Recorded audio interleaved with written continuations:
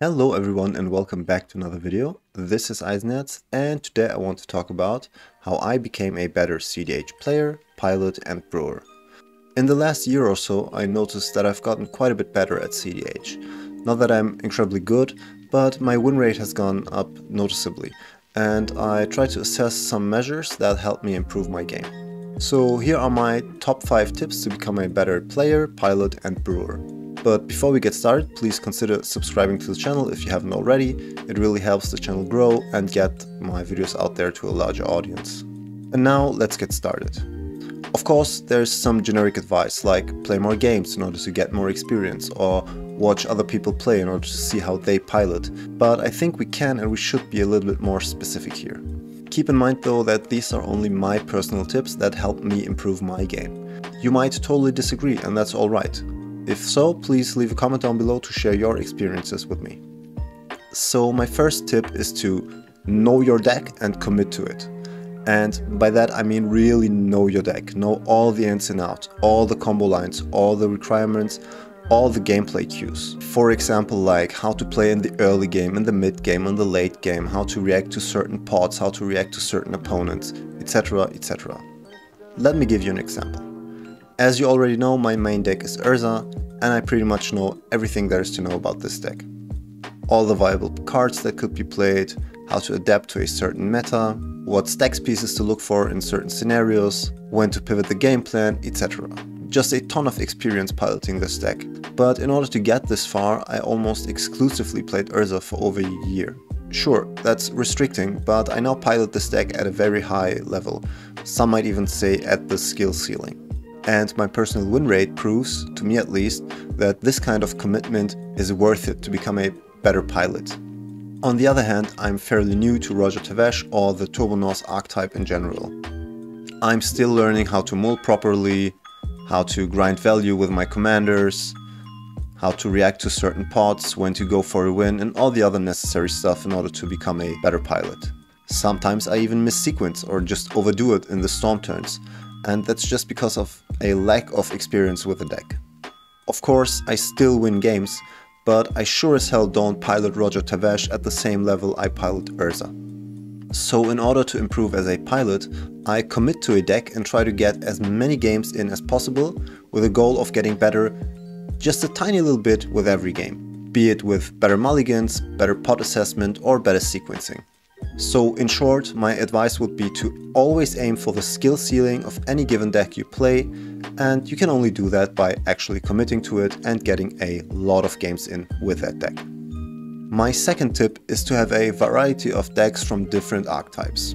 I personally play Urza as a main deck, which is an artifact-based mid-range control list with some mana denial stacks.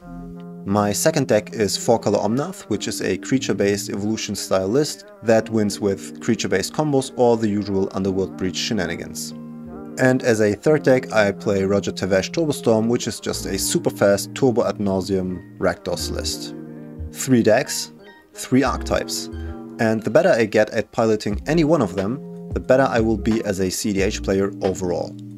Knowing how to pilot different archetypes also means that you know how to play them. You know their strategies, you know how they mull, you know how they play into different pots and everything else you need to know in order to properly assess how your opponent is going to play the game. This approach, in my opinion, is a good middle ground between only playing one deck all the time in order to master it and become a better pilot, and playing a lot of different decks all the time in order to become a better cEDH player overall. I'm personally not a fan of the constant deck hopping some people do when they play a different deck every week. I used to do that for a while and it didn't go too well. I believe that by doing that you will never play any given deck at its fullest potential or skill ceiling. It is crucial to have some variety in the decks you play, in order to improve your general skills as a player and not your particular skills as a pilot of any given deck. So in short, my advice would be to pick 2, 3 or 4 lists that differ a lot from one another, commit to them and play them until you master them. This also means that you should play your decks in different pots regularly. If you play against the same people with the same decks every time, you are only going to get better at playing against them. If you want to improve as a pilot and as a player overall, It is not only important to have some variety in the decks you play, but also a lot of variety in the opponents you face. The third tip can't be implemented overnight, because you have to have a lot of metagame and deck knowledge, as well as experience. But it's also a very impactful measure to improve your game, considering pot composition and turn order. As most of you know, player 1 usually has the highest chance of winning a game, so turn order actually matters a ton. Always be aware of who plays before you and who plays after you. Is there a turbo player before or after you? Is there a blue player? Where do they sit in relation to you? Are they going to play before you or after you? Can you pressure them to use their interaction before you have to use your interaction? Is there a stacks player? And if so, do they play before you or after you? This is one of the hardest things about cEDH in general. And with limited information, you can only assume what is going to happen within a game and pivot your game plan into a certain direction. But an informed guess is always still better than not reacting to the pot at all. Let me give you an easy example with Urza. If I go first or second, I usually prioritize a win. I don't rush it like a Turbo Norse deck would, but I prioritize combo pieces over stacks pieces, because I go first and I can therefore kind of dictate the pace of a game. If I go third or fourth, I need to catch up. So instead of grabbing a combo piece, I try to grab a stacks piece or more interaction to kind of slow down the game and bring it down to my pace. I also try to emphasize card draw in order to keep up with the players going before me. Now, that's just considering turn order. Additionally, you will have to consider pot composition. If I face a Rule of Law stacks deck, I try to pivot towards beatdown and grab more removal spells. If I face Turbo Norse, I will emphasize early interaction over removal. If I face a mixed pot of Turbo Norse and stacks, I will try to grind as much value as possible in order to outvalue my opponents while they keep each other at bay. Could this be more difficult? Yes, because in order to realize your game plan, you have to have the right cards in your hand, right?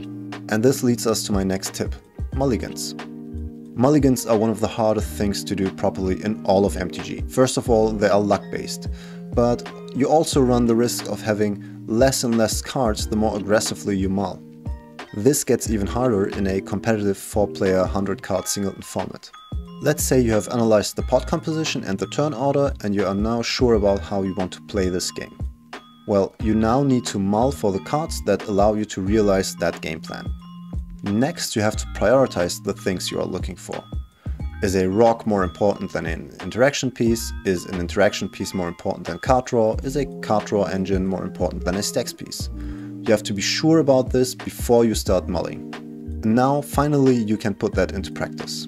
Usually, if the first hand isn't a solid keep, you go for a second hand of 7 because it's a free mulligan. If that isn't a solid keep as well, you can easily go down to 6, but what do you do if that hand of 6 is also pretty mediocre? So now you have to make an important decision. Do I keep a mediocre hand of 6 or do I mull even more aggressively, down to 5, and possibly risk having an even worse hand? And now let's say you do it and you go down to 5 or 4 or even 3. Do you now still look for the same cards you were looking for at a hand of 7 or a hand of 6? Most likely not, right? But what exactly are you now looking for with a hand of 4 or 3? A stacks piece? Card draw? A wheel maybe? The answer to that of course differs from deck to deck and pot to pot. But if you manage to become good at mulligan decisions, your game plan will obviously improve a ton. In theory, it's an easy concept. You finish how you start. If you start with a crappy hand, you will have a crappy game. If you start with a good hand, you will have a good game. The hard part is actually putting it into practice. So try to keep these steps in mind the next time you play. First, what am I looking for to play in this pot? Second, what cards do I prioritize? Third, how aggressive can I be with my mulligans? And fourth, how do my priorities change if I mull very aggressively? Also, mulligans can easily be practiced. Go to Moxfield, open the simulator and do some mulligans. Of course, you still need to keep track. How aggressive did I mull? What kind of hand did I keep? When was I able to close out the game? And was that a good mulligan decision or a bad mulligan decision? My last tip is more concerned about brewing, which in my opinion is a crucial part of cEDH. If you want to play your optimal list, you can't just net deck what someone else pooped on the interwebs. In order to brew your personal perfect deck list, you have to A. Understand your archetype, your deck, and of course the goal you have with your deck. B. You have to know the general meta, or at least your personal meta, like your playgroup. This is really crucial to make necessary adjustments to different metas. One meta might be very fast, one meta might be grindy, one meta might have a lot of graveyard stuff, and another meta might be very heavy on creatures. C. You need to accept changes and mistakes.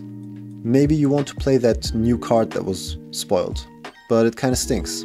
Well, then you probably shouldn't play it. And maybe you want to keep that one staple card in your deck, but it proves to be kinda bad in the current meta. Well, then again, you should probably cut the card. I know the feeling of not wanting to cut a card from a deck for different reasons, but sometimes it's just a necessary step in order to progress with your list. Just swap the card, put it away for a while, and you will probably forget about it after a few wins. It really gets easier the more often you do it.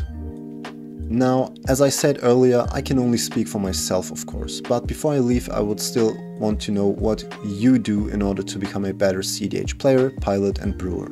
Leave a comment down below so we can all bring our gameplay to the next level. And with that, I'm out. Thank you for watching my video. If you enjoyed it, please give it a thumbs up, leave a comment down below, share it with your friends, and of course, please don't forget to subscribe to the channel. This is Eisenherz and auf Wiedersehen.